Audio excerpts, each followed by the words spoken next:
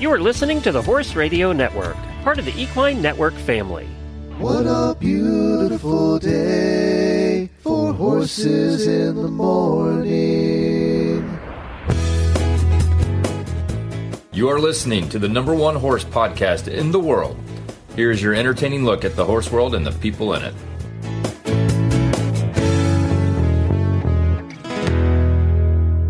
I'm Dr. Allison Marshall. And I'm Dr. John Langlois. And you are listening to the special monthly Chi University episode of Horses in the Morning on the Horse Radio Network for September 24th. Good morning, Horse World. Welcome to our once-a-month look at traditional Chinese veterinary medicine with the Chi University. Hi, John. How's it going way down there in Florida? Damp and wet and warm. Nice to know some things don't change, right? That's right. Pepper doesn't change its spots. Yeah, we expect it this time, but we've had an exceptional amount of rain last week, but I welcome the rain. Good. Well, Virginia's been beautiful. I love living in the middle Atlantic because the saddle seasons, as they say, are so beautiful, and fall is long, and it's been, I say cool nights. It's been down into the 60s and 50s, and the highs are sort of 80 degrees, and the horses love the weather and the riders love the weather. And I love being a mobile veterinarian at any point in time in my life because I love being outside more than most people, but it's Me beautiful. Too. Yeah. Me too. And we have a special guest today, yes? Yeah. Why don't you tell us about Mariana? Well, Mariana is a special person. I met her several years ago when she was taking some classes at the Chi, and she was my student, and she was always, one of those A-type students asking questions that occasionally I had to say, okay, I'll get right back to you. Right. But in any event, she was a model student. I got to know her personally. I actually last year made a special talk at her graduation because I felt she was a special person, all things considered. She put her heart and soul into learning TCVM. She became, everyone's favorite and offered herself up at most times. So she was a gem, and I was excited to know that she would be a part of today's podcast. She is everyone's favorite. I have to say, just getting to know her through visiting at Chi, and we did some recordings down there off and on, over and above. I did some recordings over and above the teaching, and she is a special person, and she just has such a generous spirit. So I was thrilled to have her on today too. So Mariana, correct me if I'm wrong, John, because I might be, but Mariana is a Peruvian by nature, and yes. she learned acupuncture in Peru, and then she came to Chi University, I think, to study further, and then decided to stay on for a master's. And is that right? No, she stayed on to help. Yeah, okay. She did stay on as an intern for Dr. Shea for 1 year, and during that time completed her master's degree. Super. And so I won't spoil the surprise, but talking with Mariana today, we're going to find out a lot about what she did at Chi University, some of the ins and outs and the interesting things that she was working on as an intern, that she got to be there all day, every day. Those of us who teach can kind of go in and out a little bit, but she was there not only for 1 year. I think she did her internship for 1 year, and then both she and Dr. Shea loved each other so much that they let her stay on for a second year and finish a lot of the work. So excited to talk to her today. Correct. And it's going to be interesting, to learn a little bit more about, even though it may be kind of the intricacies of some of the herbs and some of the biopharmaceutical part of those herbs, but we're all trying to learn from a scientific way how these herbs actually work so that we can better understand going forward. So I'm excited to hear more about that. Awesome. Well, let's bring on Mariana. Wonderful. Hey, Mariana, we're so happy to have you today. We're so excited to bring you on because not only do you have all kinds of experience working at Chi University, but you've also just finished an internship with an illustrious veterinarian, Dr. Carol Holland, in South Florida, working on sport horses. And we really kind of want to hear about your experience with that too. But so welcome. Nice to have you. Hi, thank you for having me. So for all the audience, I met Mariana because I am one of the teachers at Chi, obviously. And Mariana, while she was doing an internship with Dr. Shea at Chi University, she got to teach with us, and Mariana and I just hit it off, and she got to take me to she's from Peru originally, and she got to take me to an authentic Peruvian restaurant in Gainesville, Florida, which I thoroughly enjoyed because I love eating different ethnic foods, right? It kind of is a great taste of a country, even though you can't visit there. So thank you for that, Mariana. So tell us a little bit, like, how did you apply? So you became a veterinarian in Peru, and did you get your acupuncture training elsewhere, or did you come to Chi for acupuncture training and then you decided to stay and stay on in an internship? How did all that work? So I was in vet school last year, and in Peru, in order to get your degree, you need to do a thesis. And I was doing my thesis on comparing PRP and electroacupuncture, tendon healing in racehorses, which I will be presenting now in the conference this September. Finally, Fabulous. The paper is ready. We found that PRP and acupuncture has the same recovery time with ultrasound evaluation. So while I was doing that, I was struggling a lot because there's a lot of information online, and I needed kind of a better guidance how to do it. Somehow, Chi decided to open in Chi, Peru. And I got to learn everything from acupuncture and TCVM, mostly. Dr. Shea came to Peru. He visited. He had pisco sour and great food, too, of course, just how you said. That is so cool. And then great teacher, Dr. Antonio Alfaro came. He was my TA. And I learned a lot. And then I opened my practice here in Peru. It was only rehab and acupuncture.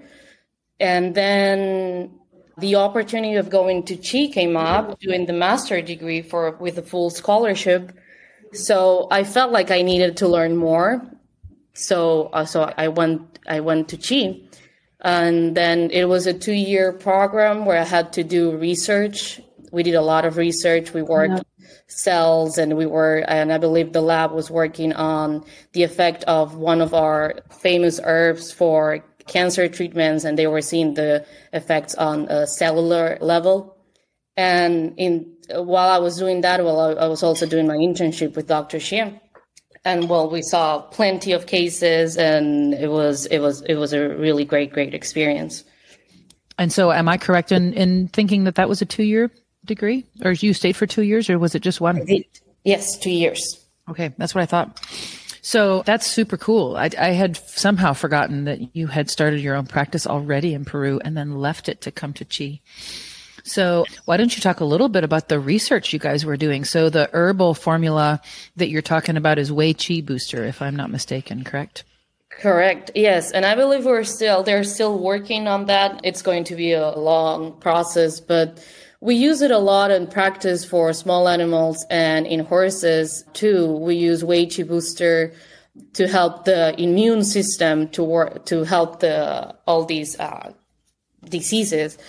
But then what we were doing, we were feeding basically the cells the herbal formula, and the preliminary studies were showing that only we'll call it the bad cells, right? The cancer cells would die after being fed this formula, but normal cell lines would still proliferate with no problem, which is a huge discovery, especially with cancer treatments, because usually what they do is they target both good and bad cells, and that's when you get all these side effects too.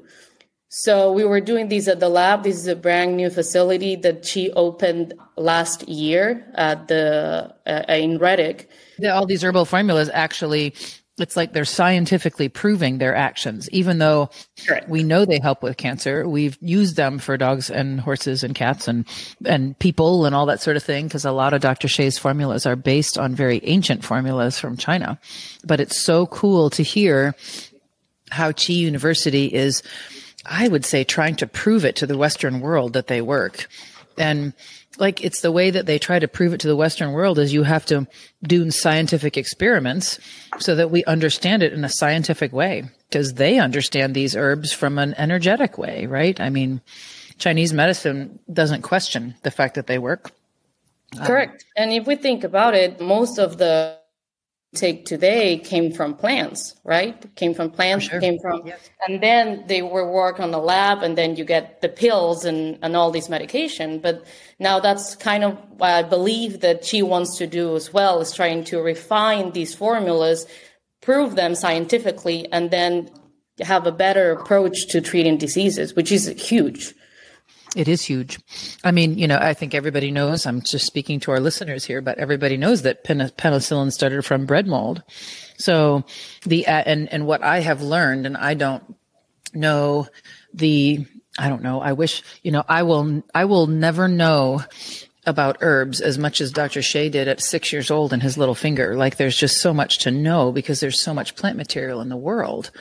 But to investigate some of that, I do think that somehow the plants tend to be, and whatever, all that, I know sometimes they will use other rocks, minerals, shells, very rarely animals, body parts or something like that. But it's so cool how they seem to be selective for rebalancing the body and not just annihilating all of our cells like our chemotherapy. It's Absolutely. Just mind-boggling to me, really. Exactly what you said is that the plants had selected for just the cancer cells and killed just the cancer cells. That's just amazing to me. So Mariana, how do they test these herbal formulas? If I seem to remember and this is probably too technical and most people don't care about it, but I'm one of those nerdy kind of people. Weren't they using like electron microscopy or something to like test almost the energy behind the herbs as well? I seem to remember when I took a tour of your lab, something like that. Yes. So the lab has these really high technology. Really, they do have electronic microscope that can take, a lot of people remember when they went to they had the science class and you had these microscope and you have to adjust to be able to focus and see the cell. Well, the new microscopes, they do it all by themselves. It's really high technology. They can take all the pictures and you can see, and they can count what cells have like the normal shape that they should have, and the ones that are kind of dying, they change shapes and things like that. So that's one of the things that we see. So basically the whole process is you have the cells, like think about like having they're just in, let's say like water.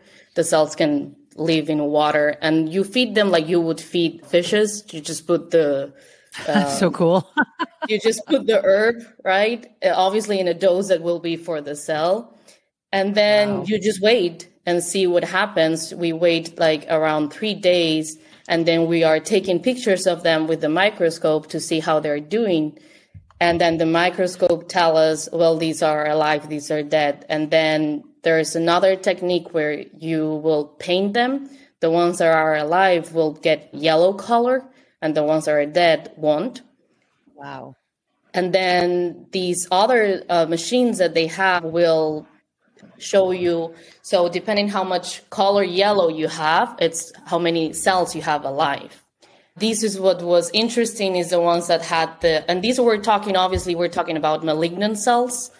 So the bad cells wouldn't have any yellow color, and the good cells would have the yellow color, right? So that's that's where we saw is like bad cells would die, good cells stay alive, and then they're still working on this. This is a project led by Dr. Yang Sung. He's the director of the lab. Great scientist. Yeah. Such a nice man. Yep. Yeah, he's amazing and really, really smart too. Came up with all these ideas and trying to work with all the Jingtan herbal formulas from Dr. Shea, and this is what they're finding. It's so cool. So cool that Chi University is doing that kind of research, just to help Western science understand that these herbs work and kind of how they work. So I know he's done some research too, like testing immune cells obviously you're putting the herb right on cancer cells to see if it would kill them. And I remember knowing that there are 4 ingredients in Wei Qi Booster that inhibit tumor growth. But I'm pretty sure you would probably know this. Dr. Shea's done some research showing that it increases the immune modulation cells, or the cells that fight diseases in our body, or cancer, or, even like the common cold, that kind of thing. Correct. Yes. And then for that, then they are also doing that to see what specific molecules are inhibited or activated by the herbs. And then that's a lot of technical terms that they use and procedures, right? To see if, again, the idea is the same. If it pops up yellow, if it pops up green, then, okay, the molecule is there. That's so cool.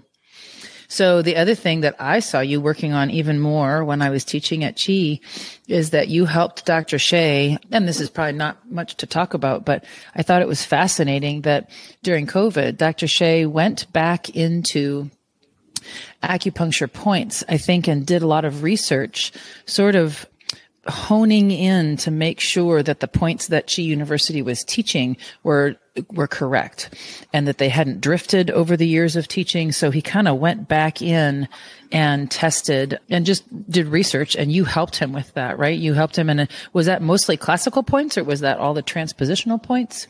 You did a lot of work with him, making sure that our points are correct.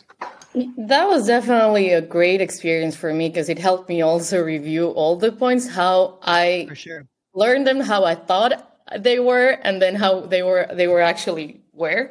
And it was something that I also worked with Dr. Langlois here. So it was great. We had to reveal those 300 and more points and make sure that the description was correct, that we're updating them. We're keeping, because obviously medicine changes the terms and how we describe descriptions. So anatomic descriptions. So we were working on that, working on getting these handbooks that we give to the students, make sure that everything was updated. And like you said, obviously we teach something, and then over the years, we kind of shift a little bit from where it was originally. So we were trying to bring everyone back to where the point was. I mean, but like Dr. Shea said, if it has to go there, it will go there, and it will make the effect too, right?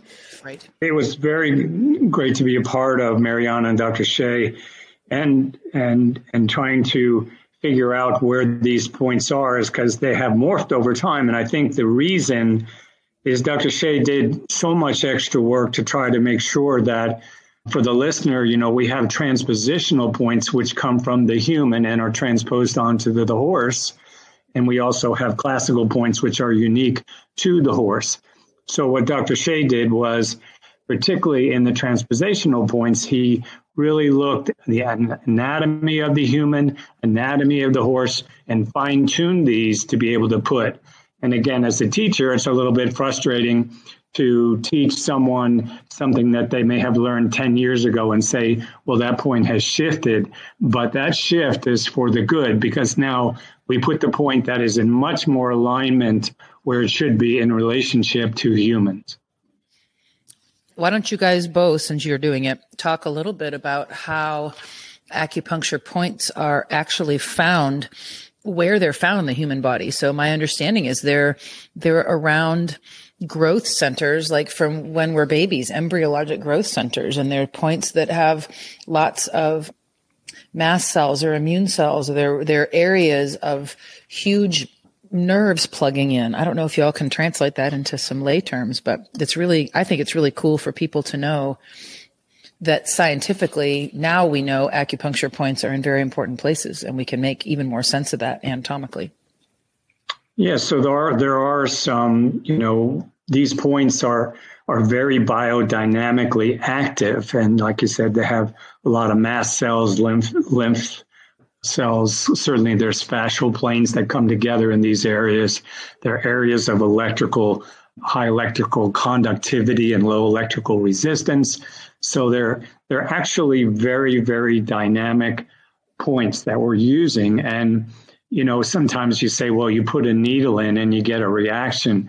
Well, you're always going to get a little bit of reaction going through the skin. but there's a high number of nerve endings that exist in these foci of points that we're going into.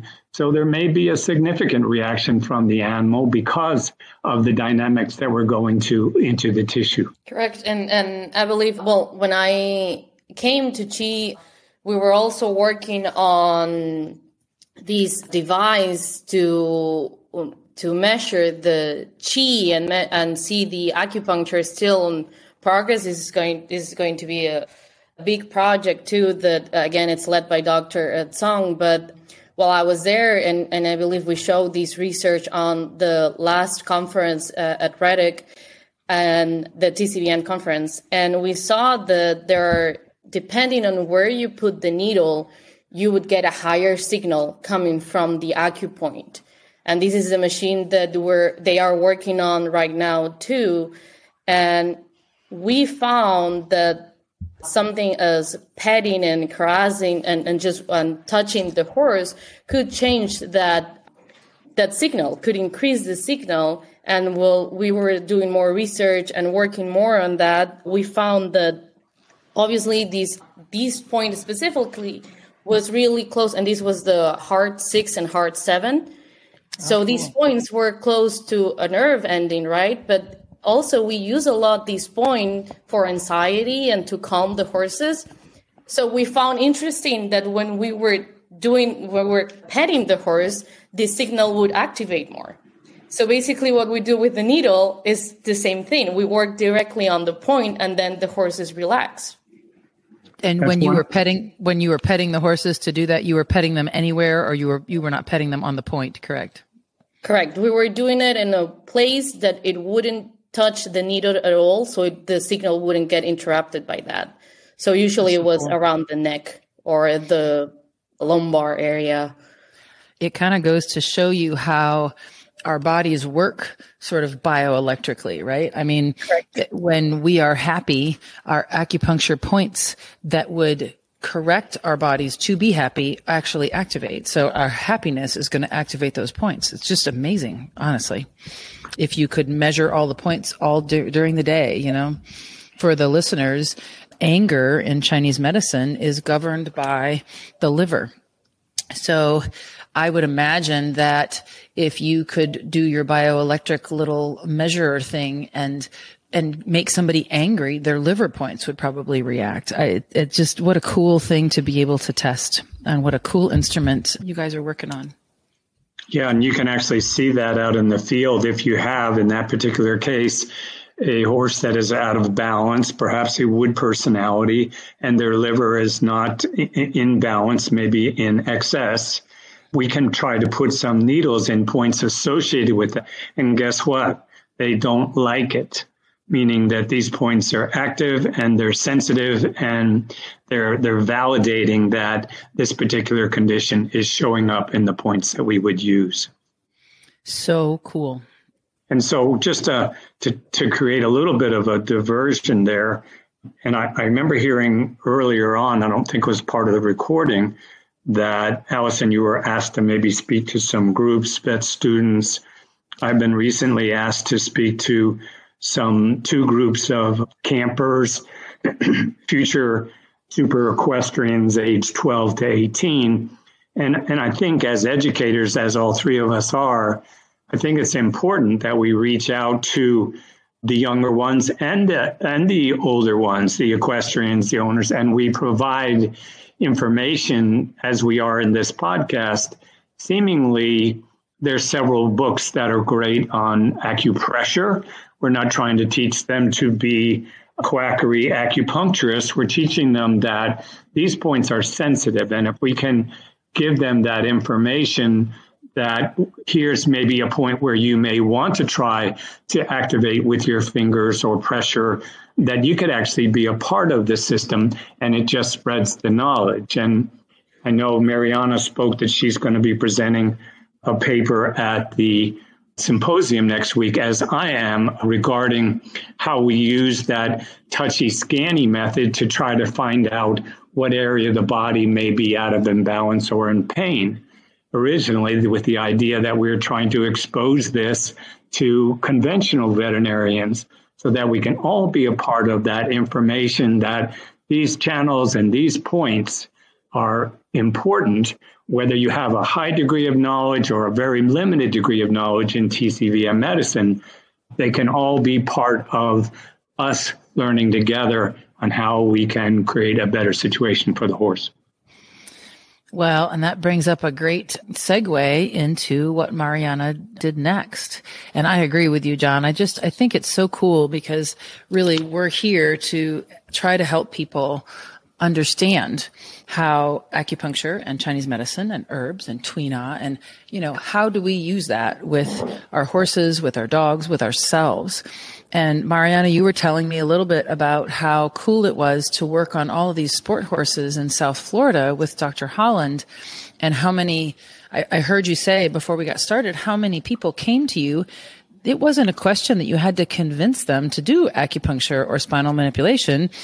They just came to you because they believed in it. I don't know how many had, probably plenty of them had it done before, but it's really cool that the results speak for themselves in many holistic modalities because horses are honest, and horses don't, if they improve, they improve. And if they don't improve, they don't improve. We don't have as much of a placebo effect with those animals. So tell us a little bit about that. Yeah, absolutely. I mean, I was in shock, honestly, when I started. It was such a great demand. Everybody was demanding to a point that they wanted acupuncture and spinal manipulation, or also like the chiropractic work. That was great because yes, I didn't have to convince them that this worked. They already knew that this worked, and they just wanted to help their horses. We're talking about high level competition horses, and usually they're working every 2 weeks. They're showing every 2 weeks or showing 3 days in a row. So everything can happen when they move from the farm on the trailer to the show arena. And so we would have to go even to the ground shows and work and do dry needle and things because these high level horses, there are a lot of things that you cannot do. They protect a lot of the animal welfare. But one of the things that you can do is spinal manipulation, body work like tuina, which is the Chinese massage. We would do that a lot too. And dry needle, the acupuncture. So all of these horses, because sometimes anything can make them just a bad step or whatever. It can lead to a restriction. And you don't want a horse with a restriction showing, because then it's going to get worse. And all of these riders, they knew that. So they would call us and we would work on these horses. And I had the pleasure to work with really, really good horses. Dr. Holland has a great practice. She's doing a great work with its integrative care for these horses. That's so cool. Were there any, I think you also told us a little bit about working with, I think, some Paralympics. Is that what you helped them with a little bit? I was working with the para-athlete, and that was also really interesting, because when we talk about integrative care, we're not only talking about all the modalities that we can use on the horse, but we're also talking about their horse environment and their rider. That's when we're doing the whole work, right? We're working, if the rider has any complication that's going to cause the horse to compensate, we also need to think ahead of that and see what treatments we can do to help. Because we could inject the horse with PRP, but things like rider position or a saddle, right? We are not going to be able to fix. We can do injections every 3 months, but we're not actually helping the horse. So this was a really interesting case, because at the beginning, this rider had difficulties working on her right side. So a lot of restrictions came on that side of the horse too, and a lot of pain, neck pain, back pain, because of course, the biomechanics of the rider and the horse wouldn't align. So instead of injecting, we decided to just work with electroacupuncture and adjustments every week. Again, when we're talking about the Wellington season, these horses are showing for 3 months and then they have to go. They go to their countries or other parts of the state. So it's really intense on the horses. And I think that's why all of these riders, they know that, right? And they want to do what's best for the horse, because otherwise they can end up the season with no horse. Yeah, especially when the horse that I was working on, he was dressage.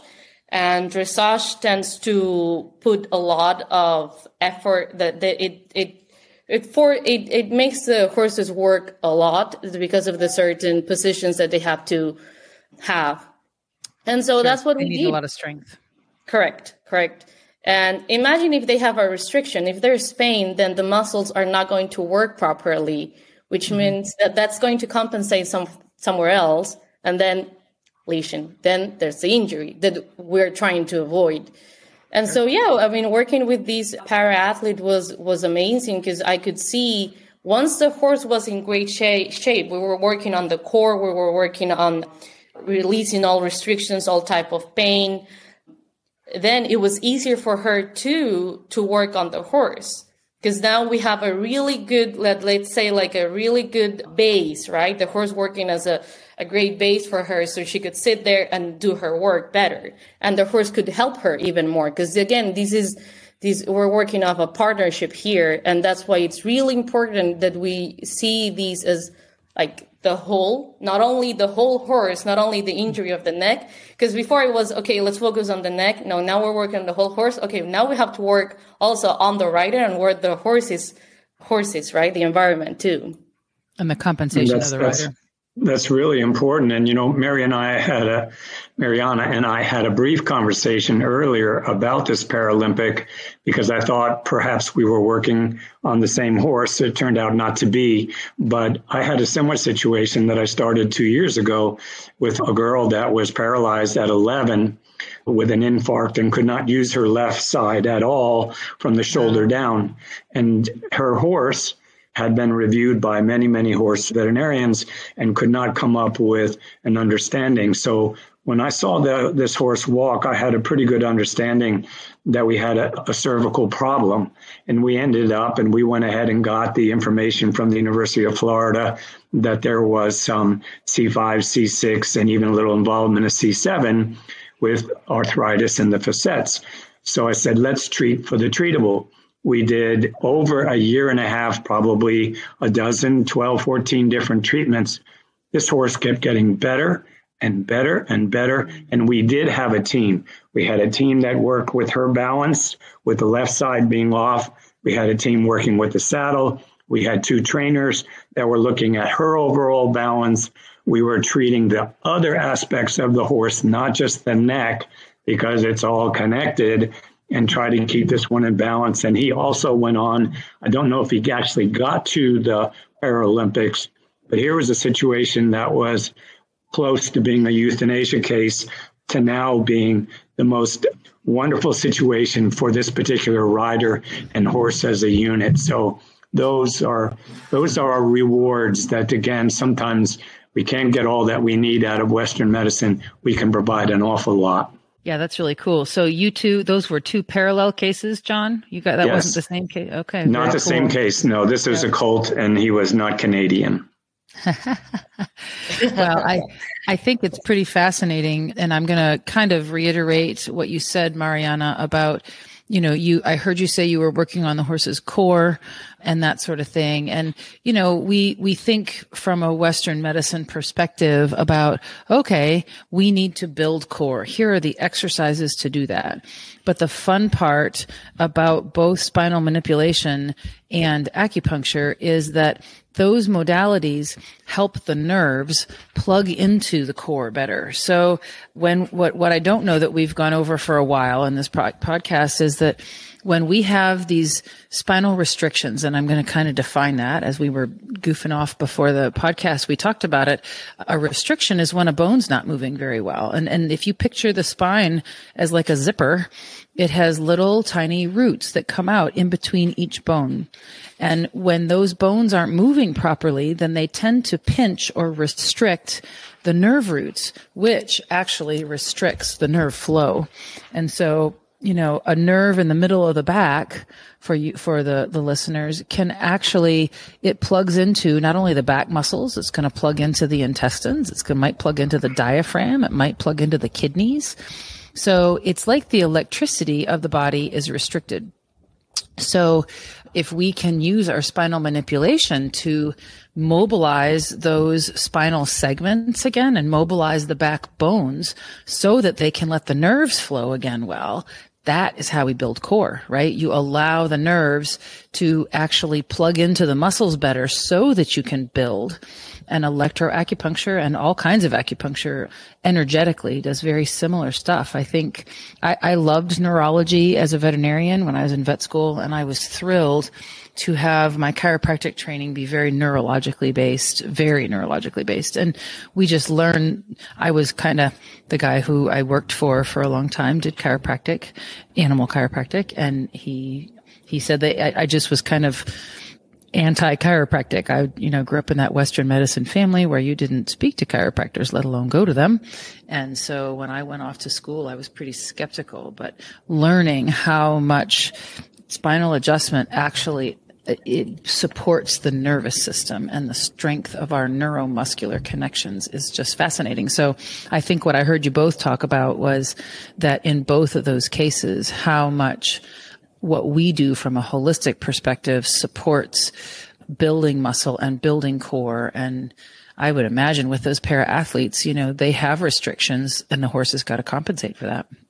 So the horse is when we're continually putting them back in the right place, so to speak, or helping all of their body be as mobile as it can, then it can function and be as strong as it can too.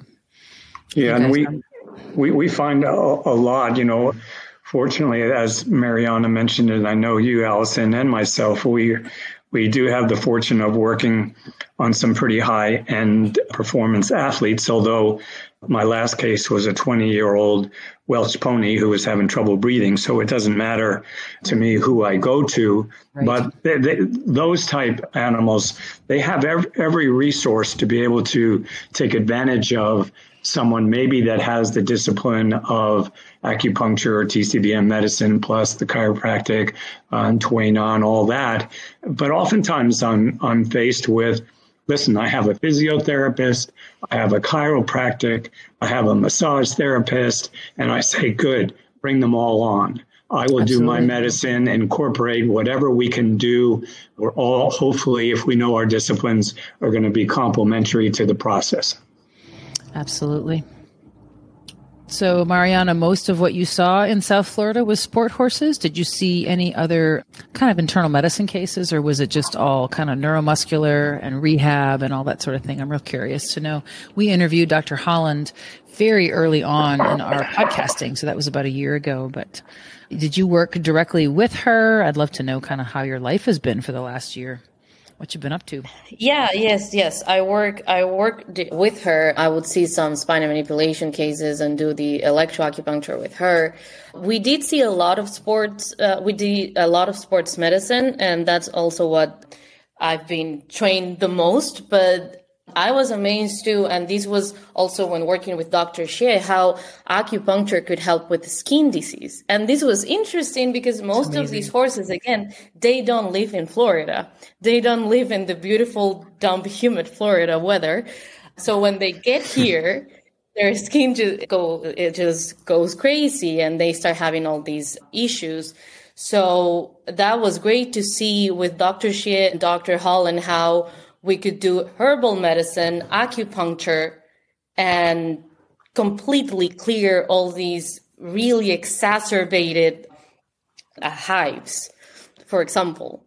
And in some cases, for sure, and then again, the whole idea is that we're doing integrative care. So some cases, these horses were, the problems were really, really bad. So we had to do some antibiotics or maybe steroids because, again, these horses needed to show eventually. We didn't have the time to wait until the herbs kicked in.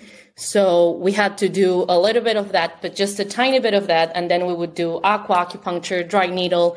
And it was beautiful to see how the skin would recover. So cool. when I did 20% dogs for the first 9 years of my holistic practice. And I was amazed to see, probably did less acupuncture, but I did maybe first visit acupuncture. And man, the food therapy from Chinese medicine, which is obviously we got a lot more options in dogs than we do in horses, but food therapy is so strong, and food therapy and herbal medicines can correct skin problems. That's mind-boggling, and it's mind-boggling to owners. And it created a situation where I had a lot of small animal vets in my area referring me their derm cases because, the dogs got better without medication. We think in Western society that we, quote, get allergies, unquote, and we don't ever heal from them. And Chinese medicine just looks at that as an imbalance that's correctable. And that's cool. That's fun to make things better all the way from the inside out. I'm going to put a quick plug in just for the listeners. Please go to curryonastick.com. We have designed several supportive things for these skin conditions in our Caracal line using a nano copper technology. I just wanted everybody to take a look at that. And as a support for the topical application, and it also gets underneath the skin, when I'm doing my acupuncture, when I'm doing my herbal, I urge them to use these. And we have hundreds and hundreds of testimonials. So just a little adjunct to skin conditions in the horse, most helpful. It really is all about the flow of energy, right? So if the energy is not flowing well, then we don't remember often how much our hands help that flow. And the curry on the stick thing is going to just help that flow to the skin. Super Absolutely. Cool. Absolutely. Well, Mariana, it has been so nice to have you today. Super grateful that you'd coordinate your schedule from Peru. And I'm really sorry to hear that you're moving back there, but I'm glad you're back to be in the land of all these potatoes, right? So, all the good food. Right. Oh, when Mariana took me to the Peruvian restaurant, it was cute because she said she walked into the American supermarkets and she's like, y'all have white potatoes and sweet potatoes and that's it. And apparently in Peru, there's like 20 different potatoes. Is that right? 300. What? Come on. 300 different potatoes. I've been eating potatoes every day now. I'm becoming one, I think, but I'm loving it. Are they sweet potatoes or just regular potatoes or both? Both. Okay. Both. John, it's not just black and white. There's more options that we don't know about. Yeah. No, I've been eating sweet potatoes that they're growing locally here. So I'm all about that. It's great. Very cool. Thank you so much for organizing it with us, Mariana, and sharing with us all of your experience at Chi and where you're going now, because it's just, we're all of us Chi graduates and Chi teachers and all are like little, I don't want to say tentacles because that kind of has a negative connotation, but we're little arms into the world of spreading some good energy. And it's awesome to know that you're in Peru. We have conference next week for all you. Well, by the time this airs, the conference will be over. It's September 18 through 21 in Reddick, Florida. And that's when Dr. Shea collects lots of wonderful brains like John's and Mariana's to present the most recent. And yours. Yes. I'm doing something too. Yep. I'm doing something too. Thank you. Thank you so much for having me here. It's been lovely to hear both of you and sharing these cases. It was a great experience, and hope we can collect more experiences and more research for TCVM and the helping horses and all these pets too. So what a great talk we had with Mariana. So grateful to have her on today. She is just a spectacular person, as are so many of our guests. If anyone out there is inspired by this podcast and wants to find a practitioner in their area, I recommend that the best way and the easiest way to start looking would be to go to tcvm.com, which stands for Traditional Chinese Veterinary Medicine, but T is in Tiger, C is in Charlie, V is in Victor, M is in Mary.com. And on that website, there is a spot where you can find a practitioner in your area. It will ask for your zip code, and that lists people who have been through the Chi Institute training on some level. And some of them will be basic acupuncturists, and some of them might have some Tuina training and or herbal training and or food therapy. So, and that's under resources. Okay, very good. Thank you. So anyway, tcvm.com. And John's down in Ocala, Florida. I guess are you fully retired now, John? No, I'm not. I'm actually in St. Augustine, and I come over and see some of my most favorite clients in the Gainesville, Ocala area. I have several clients that I'm seeing here in St. Augustine. So but only because I just enjoy it so much to see the horse respond so well. It's just something that I don't want to give up just yet.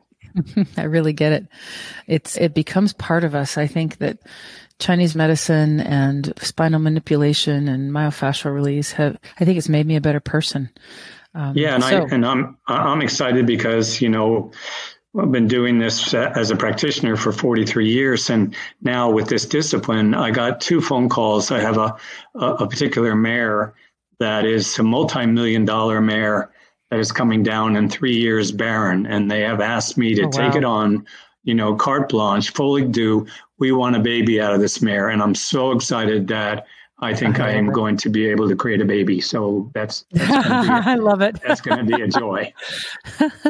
Well, I am in Richmond, in the Richmond, Virginia area. And if anybody needs to find a practitioner in their area, going to the Chi University website is probably the best way. And John and I love coming to see you all once a month. And I do my usual quote for the day. And my quote for the day is by Ralph Waldo Emerson. Hopefully everybody who's studied some English knows him. And he says, which I think is very pertinent in our political climate and other climates, "Let me never fall into the vulgar mistake of dreaming that I am persecuted when I am merely contradicted." Very good. All right. Tally ho.